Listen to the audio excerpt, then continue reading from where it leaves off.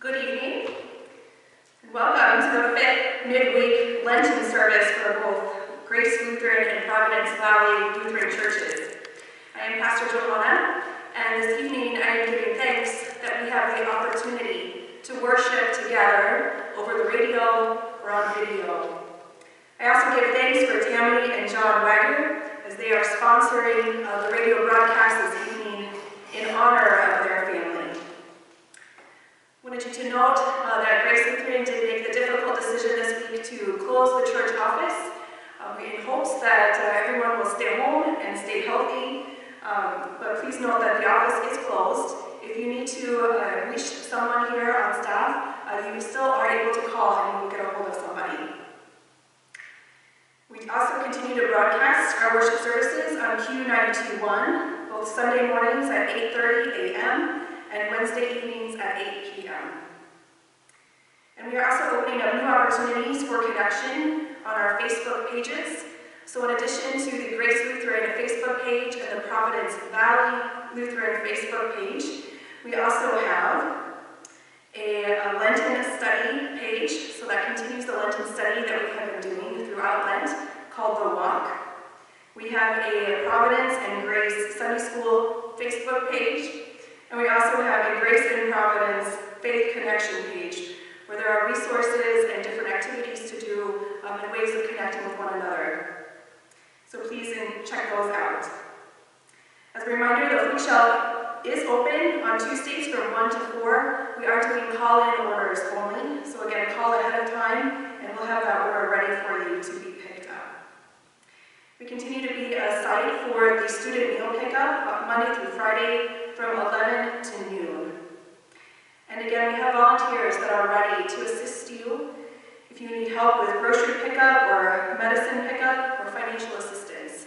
So please do give the church office a call if you need some assistance with those things.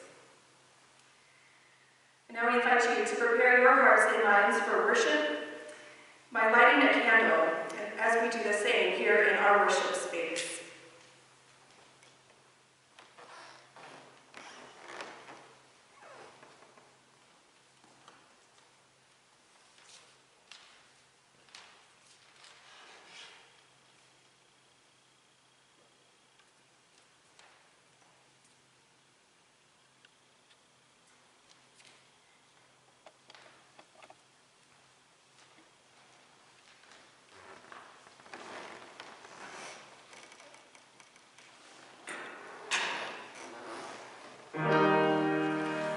Jesus Christ, you are the light of the world. No light, no darkness can overcome. Stay with us now, for it is evening, and the day is almost over. Let your light scatter the darkness, and shine within your people here.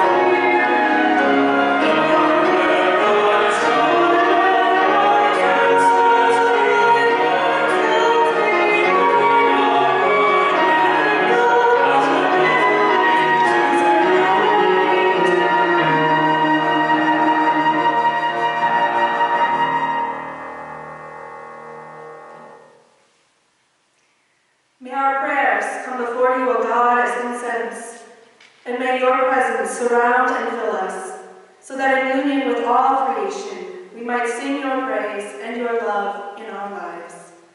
Amen.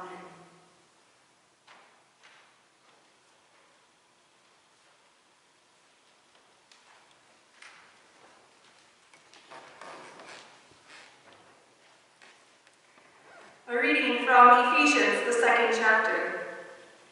For by grace you have been saved through faith, and this is not your own doing, it is the gift of God, not the result of works, so that no one may boast. For we are what he has made us, created in Christ Jesus for good works, which God prepared beforehand to be our way of life. The light shines in the darkness, and the darkness has not overcome it.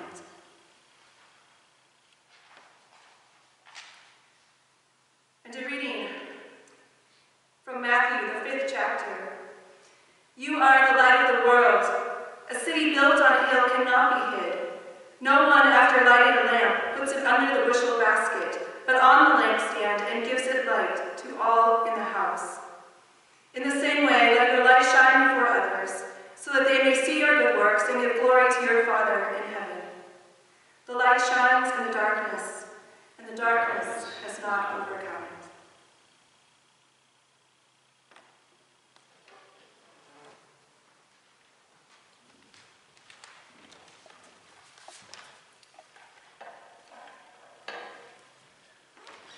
Well, I want to say hello to all of you who are listening to us by way of our radio broadcast this evening, or might tune in later as you gather in your homes to watch our worship here from Providence Valley and Grace Lutheran on Facebook. It's good to be with you, and I'm thankful for your presence in this time as we have tried to learn to be nimble and agile and adaptive to what has been our normal worship life in both of our congregations. I'm thankful that you're joining us here to worship with us, I should say, in this new way. And just to tell you that we miss you. We miss your presence here with us as we gather for worship. We miss your voices that join with us as we sing together. We miss having you in this place. And now just receiving news of the governor's declaration of sheltering in place, staying at home, except for those critical and essential things. We know that we are now indeed in this for the long haul. But like I said on Sunday, and so many people are saying, we can do this, and we can continue to support and encourage, to care and pray for one another as the days unfold. So I'm thankful to you for you joining us. I'm thankful for staff here at Grace Lutheran and the leadership at Providence Valley of all of our churches for making the changes as they are needed, as things have been moving so quickly for us. So I'm proud of how we've been able to do that and think outside of the box. So we're talking together and praying together and planning together, and I'm proud of the myriad of challenges that our staff and leadership have handled so well, that have given us new ways to think about doing ministry in new ways. So we are now moving into the 5th week of our study Bible and our Lent series, and so tonight we are talking about sharing, and we've moved through praying, we've moved through being grateful, we've moved through studying Scripture and how God speaks to us, we've moved through how we serve each other and how we give, and how these things really have helped us as we have maneuvered through these last weeks and these days that have been thrown upon us. And now finally this week, to keep our focus, we tonight gather to learn how we are called to share, how we are called to give away our faith. And this is the culmination of our faith in Christ. So sharing is our theme for tonight. So I want to start this message by showing you a piece of china. This china has been in my wife Emily's family for 3 generations. Emily's paternal grandparents bought this after World War II in, I believe, Seattle, Washington. And this china used as a child with her 2 sisters and their family to celebrate holidays with Christmas and Easter and Thanksgiving, Mother's Day, never Father's Day though, but always Mother's Day. They've been using this china for almost 75 years, and so her father gave it to Emily a few years back, and so now it's been passed along to our family, and so we're able to use it for our holiday gatherings. And it has an exceedingly high value to it because it was made in Japan while the United States were occupying Japan. So if you turn it over, it actually says made in Japan under occupation. It was made in 1951.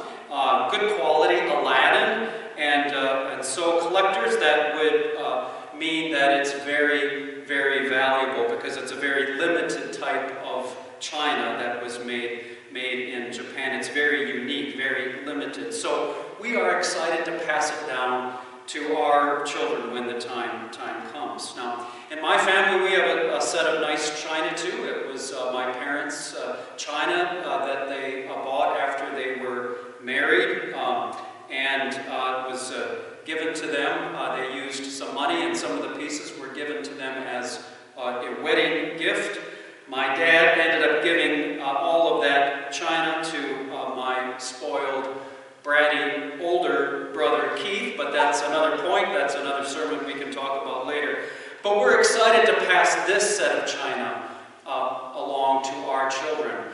We have all of it. It's very fragile. I mean, you can almost see through it. It's like paper, but it's good quality china. And none of it, through the years, through the 75 years that it's been in our family, none of it has broken. I mean, we've never put it in the dishwasher. We've always washed it by hand. It's always been hand washed. And we still have all of the 12 sets of china. And we have all of the serving dishes. The serving dishes. Well, now there's one less piece. I apologize for that. That was not one piece of my family's china. I just wanted to give you this point and use a dramatic way to give you this point for this message. Because here's the point. What a sad thing to possess one of the greatest gifts, a great treasure in our lives, and never share it, and never give it away. And this is precisely why Scripture encourages us to share our faith with each other. Because you have been given an infinitely greater gift than even the set of dishes that have been given to my family. And this gift has been given to you by God through the work of the Holy Spirit. And it is the gift of faith. And you can identify it, you can cherish it, and you can use it. And it is crucial for your own destiny and the flourishing of your own family, and also for the family of faith, for God's family, for the church. Not to use it, not to share your faith would be unthinkable. So the great question of life is, are you sharing the greatest gift that you have been given? Your faith. And I am sure you heard that in the gospel lesson, Jesus' words about sharing the light of Christ to others. And then Pastor Johanna this evening read the Apostle Paul's words when he said, "For we are God's handiwork. We are what God has made us to be, created us in Christ Jesus to do good works, which God prepared beforehand. God created in advance for us to do. We are made by God to share." We're often encouraged in our day to have a bucket list. Now, I don't know if you have a bucket list, but it's the things that we would like to do before the end of life. And usually these things are very expensive things. They're like expensive trips or very exotic experiences before we kick the bucket. Things like hang gliding or parachute diving or snorkeling. And it's kind of interesting. I was wondering where that saying came from, kick the bucket. Have you heard it? I'm sure you have. The Oxford English Dictionary says that most likely the bucket here in the phrase kick the bucket refers to the beam that a pig would be hung from by its feet when it is being slaughtered. So kicking the bucket was a pig's death. Now you are not a pig. You are a follower of Jesus, and you will not be a bucket kicker. We have it on the authority of Jesus himself. Death will not be the end of your experience, but death will be the beginning, the very beginning. And the real list that matters is not the things you do or the trips you take or the places you visit. It's the service that you offer. It is the things that you share. It's the things that you give to others that are a gift from God. God made you specifically to be able to do that in a unique way by giving you treasures through the Holy Spirit. And then God called you to share those things. And if anything in this pandemic that we find ourselves in, if we are going to survive it, we will have to survive it by sharing with one another. And we will have to share our faith in new ways with one another, to use this treasure that God has given us. Now, this is from 1 Peter. But you are the ones chosen by God, chosen for the high calling of priestly work, chosen to be a holy people, God's instruments to do God's work. Now, I don't know what comes to your mind when you hear the word priest. The business about priests and what a priest does is very specific, and it is very important. Now, in the ancient world, priests were not so much like clergymen in our day. Among other things, there was no separation of church and state. So great leaders of state and people of great power were also priests in ancient times. Julius Caesar was not just Caesar. One of his titles was Pontifex Maximus, the Most High Priest. And it was a title of transcendent dignity and majesty. There was, in Israel, as elsewhere in the ancient world, kind of a two-track system. There was the regular people track, and then there was a priest track. There was a holy place where only priests could go. There were prayers that only priests could say. There were sacrifices that only priests could offer. There were clothes that only priests could wear. There was forgiveness that only priests could offer. But then Jesus comes along, and Jesus changes everything. Jesus gave himself as the ultimate sacrifice on the cross for us, for you, and for me, for our forgiveness. So what priests had been pointing toward all along, Jesus ultimately and finally did. Now you might think that would mean the end of the priesthood, that we don't need priests anymore, but it was actually exactly the opposite. It meant that now in Jesus' community, everybody who follows Jesus is a priest. This became known through the reformer Martin Luther as the priesthood of all believers. Peter says in Holy Scripture, "You also, like living stones, are being built into a spiritual house to be a holy priesthood, offering spiritual sacrifices acceptable to God through Christ."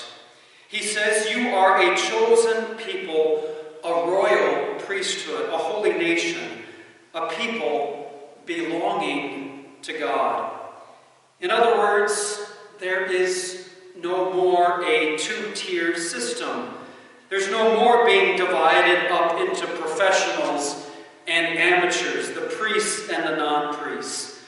The term minister was never actually used in the early church for a group of special church leaders. It came from a word that was used for just waiting on tables or serving others. Everybody was a minister. Everybody was in the game. If you are a follower of Jesus Christ, then the Holy Spirit of God is in your life, and the Holy Spirit has given you a treasure. And that treasure in you is to be used. It is to be shared with and for others. And the good news is because we are image bearers of God, we have the DNA of sharing within us. It is embedded into us.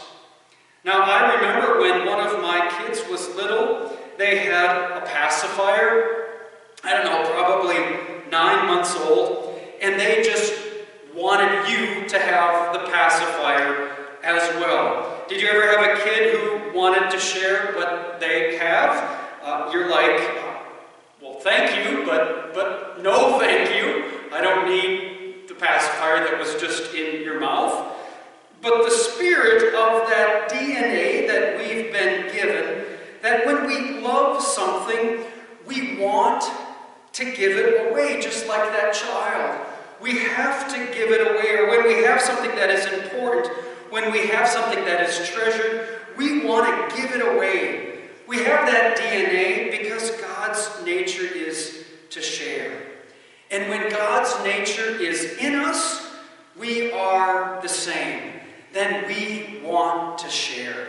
Generation after generation after generation. To be the people who share, who bear witness to this generous God.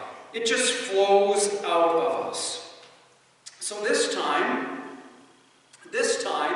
that we currently are in will not go down in history as devastating. It will not go down in history as being overwhelmingly tragic, but this time will go down in history as a time that the Christian church and the Christian community and Christian people rose up and shared their faith. All of us sharing and handing down the treasure of our faith to our children and to our neighbors and to the world, to be light and to be hope and to be life for others. Amen.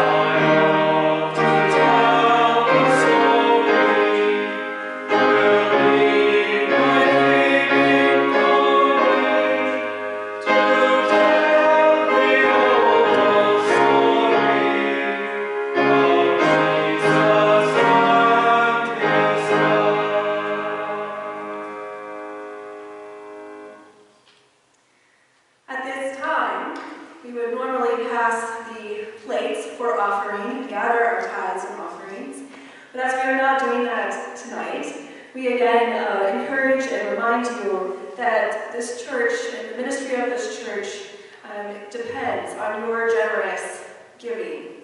So there are ways to give online. Go to gracedawson.org. There is a give app there, or give tab there, excuse me. And then there's also an app called Give Plus. If you subscribe to that app, then you can just log in there and give through that way. And of course, you may mail in your checks to either Grace or Providence Valley Lutheran Churches.